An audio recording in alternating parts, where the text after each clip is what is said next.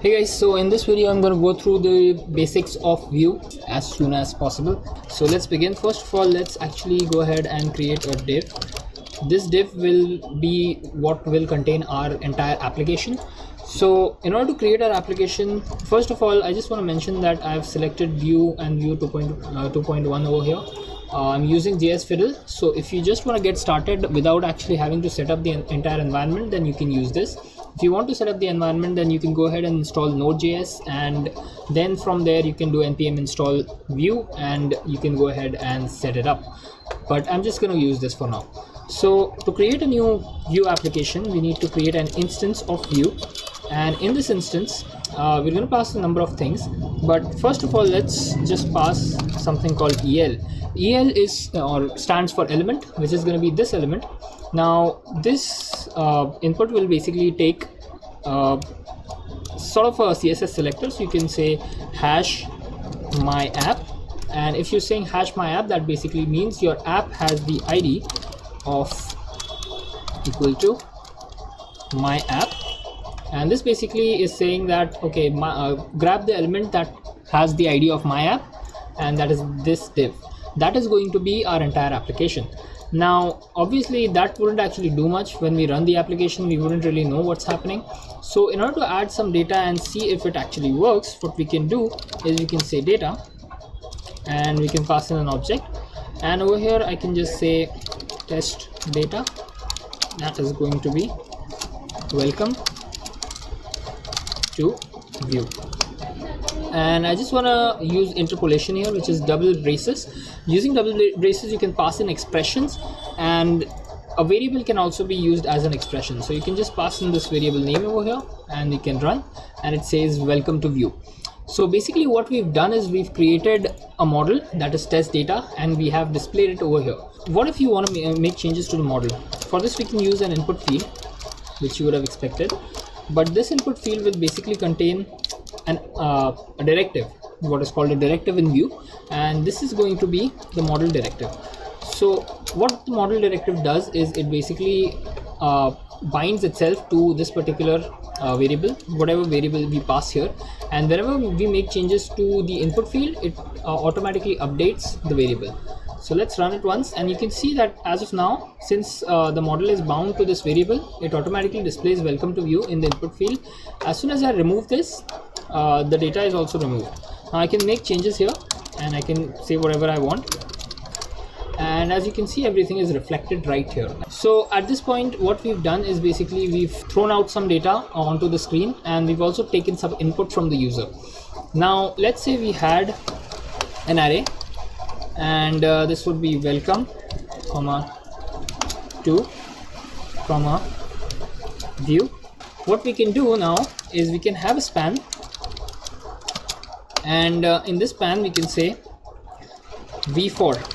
So v4 is another directive that basically takes an array and it converts it into multiple elements. So in this case, this span is going to be multiplied into 3 because there are 3 elements here. So what we're going to pass in here is we're going to give it a variable name. So let's say text in test data, and since text is just going to be a simple string, I can just add the interpolation and I can say text. Just going to get rid of this, run the app, and as you can see, it's displayed as you would expect right here. So let's say there are certain things that we want to filter out. Now the direct way of doing this, as of now, there is a better method of doing this, but for now we can just for example's sake, I'm going to go ahead and do this, and let's just make this a small w. So in this case, let's say I want to filter out not. In Vue you have something called vif, which basically is conditional, and you can add some statement that resolves to a boolean value, but Vue doesn't recommend you having vif and v4 in the same element. So instead, I'm just going to add another span here, and in this I'm going to say vif is equal to. So what do we want to do? If the text is equal to, or rather not equal to, not, then we want to display the text. So I'm just going to grab this and paste it here. and let's run this code. And you can see that instead of saying you are not welcome to Vue, it says you are welcome to Vue, and that is because of the if condition. So let's say instead of having something so random, we had a list of products. So let's say this is going to be a watch, then we are going to have a mobile phone, and let's say we are going to have a laptop. All right, so at this point this code will just display all of these elements, which is kind of expected. What we can do is, if it's a watch, we want to display the price of, let's say, 15. All right, and text is going to be watch. Let's just add the text over here and run it, and keep it equal to. In this case, as soon as it sees watch, it just appends $15 to it. And I'm also gonna go ahead and add a break tag here, so it's much better to read, much easier to read. All right, so now what we can do is, for each of these products we can actually add a separate value. So here what I can do is, instead of saying if, I can say else if this is going to be the mobile phone. All right, let's add the hyphen, and there we go. So else if text equals mobile phone. So if the text is watch, then we want to display $15. Else if the text is mobile phone, then we want to display let's say it's gonna be at least $80. All right, and finally you would also have else. In this case, obviously you won't be having any sort of condition here, because this is an else condition. In that case, we are going to display $1,400. That's a expensive laptop, but yeah, that works. So as you can see, you have loops and you have conditional statements in Vue as well. So till now what we've done is we've basically used interpolation. We've understood what interpolation does. Now, just to be clear, it's not just variables that you can put in interpolation. You can add expressions if you want.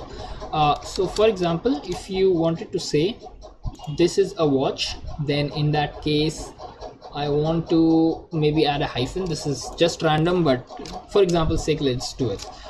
So I'm just gonna say text equal to watch. Then in that case, I want to display text plus, otherwise I want to display the text. So basically, if the text is watch, then I want to display a text with hyphen, otherwise I just want to display the text. So here you can see watch hyphen $15. So you can add expressions in this. You can't add things like if condition, else, and all of that, because that is not an expression, that is a statement. You can add any sort of expression you want over here. So the next thing we want to do is we want to add a button that basically displays your total value. So the total value for watch plus mobile phone plus laptop. And so let's add an input, or let's add a button @click. So if you click, then I want to set a total value. So let me just create a total, and that is going to be 0 for now. And okay, calculate total, and here I'm just gonna say total equals 15 plus 80 plus 1400. So when you click on this, you just want to set total to 15 plus 80 plus 1400, which is the total of all of the products.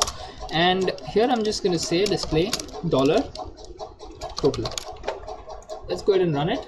As of now, it says $0 because we haven't calculated the total. When you click and calculate total, it says the total is $1495. So we're just going to convert these into objects. So the name of this product is going to be watch, and the value or the price, let's say, is going to be $15. All right, so now instead of just printing it like this, first off, since we have changed this into an object from a text from a string, this text is actually going to contain the entire object. So I'm just going to rename this to product, product, and here I'm just going to say product, and this is going to be product.name, and these are also going to be product.name. Now here again we're going to say product.name equals watch, and in these places 1, 2 and 3 we want to replace this with product.price. So this is going to be product.name, and we run it, and you can see this is displayed again, but we haven't added the dollar, which is why we don't see the dollar sign. Similarly, this is static right now. So now, as of now, we're not actually iterating over the entire element. What we can do is we can use computed properties. Computed properties are basically a way of Vue to give you calculated values. So in this case, if we say total, instead of saying total over here, or let's say calculate total, and this is going to be a function. This function is going to return,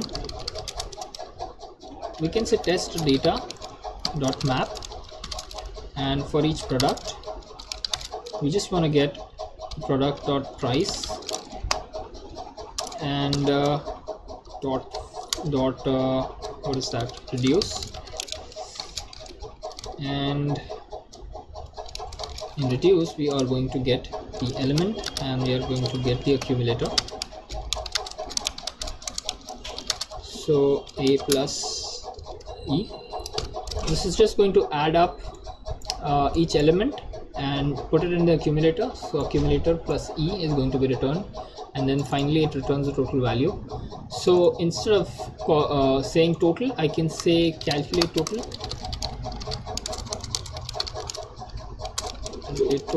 When I'm trying to access something from the JavaScript code, this is going to be inside the this of Vue. So I can just say this dot test data. So interestingly enough, you don't have to actually pass it like this. Just want to run it, and it automatically calculates the total and shows it to you. Now if I make any changes to this price, so we had an input field somewhere, yeah, it's right here, right? So instead of binding it to test data, let's bind it to, let's say, test data 0 dot price and run it. So now it's 15. Let's say we make it 1500, which is interesting. So I guess this is taking it as text, which is the problem over here. I'm just gonna make it number and run this. So if we make it 1500, it becomes 2980, which is 1500 plus 80 plus 1400. So that is basically the computed values. Let's say I want to add a class equals active, okay, and for class active or dot active, I'm just going to say, I should probably make it a smaller a.